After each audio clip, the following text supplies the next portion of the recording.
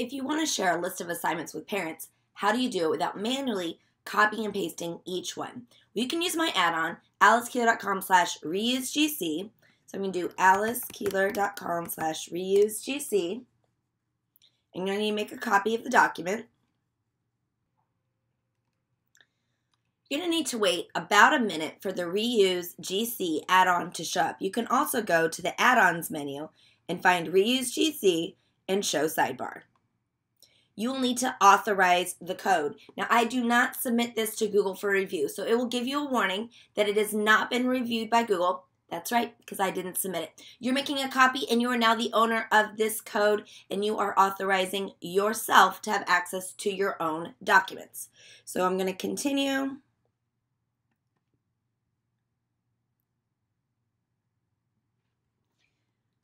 Once you have authorized the add-on, it'll say Setup, so I'm going to go to Setup. And I need to import my classes.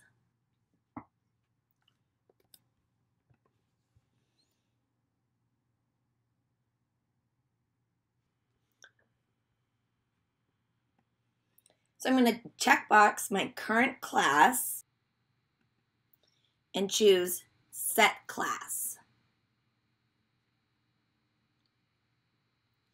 Once I've done that, I can go to Get Assignments,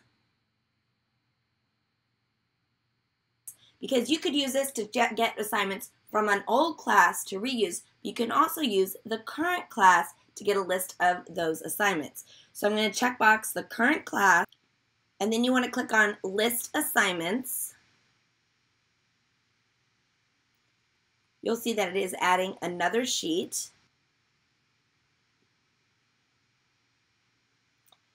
And you'll see it will come up with a list of the assignments from that class.